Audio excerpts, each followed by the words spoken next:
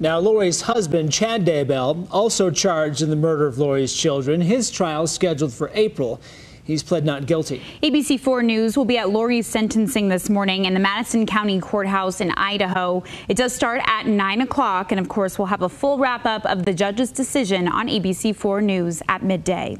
Now, we aren't the only ones who will be at today's sentencing. Dozens of people, you see right there, they started lining up last night, eager to get a seat in that courtroom. Nate Easton with East Idaho News captured these images of those waiting to get into today's sentencing.